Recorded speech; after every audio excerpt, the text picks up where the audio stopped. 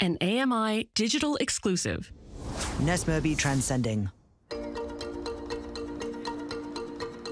How do you feel about today? I'm actually feeling awesome. As you should. I did not expect to feel awesome. Renee is at the stadium to support me as I compete for the very first time in nationals in the men's F11 discus. I used to compete alongside Renee. We were roommates at the Rio 2016 Paralympic Games. She's the world record holder of the women's F38 discus. We competed together for...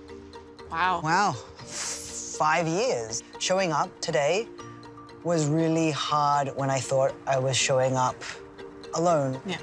And so it was really special. You met us at the entry, then you were there at the cage. I can give hugs. It was really special. I appreciate you saying that because going in, I thought it was special to be able to walk you through and say, okay, like, go be free. I'm glad that there's that, we had the dive into the uncomfortable, awkward, explicit.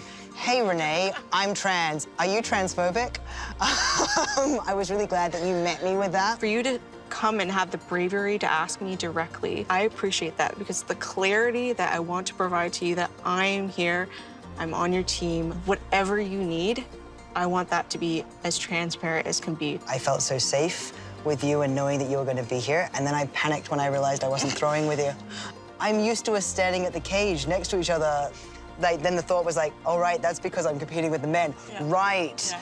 And that was really joyful, and that was awesome, and that was pretty cool. The hair stood up on my arms here. When I was standing out there, for the first time, I felt like I belonged. Verbally.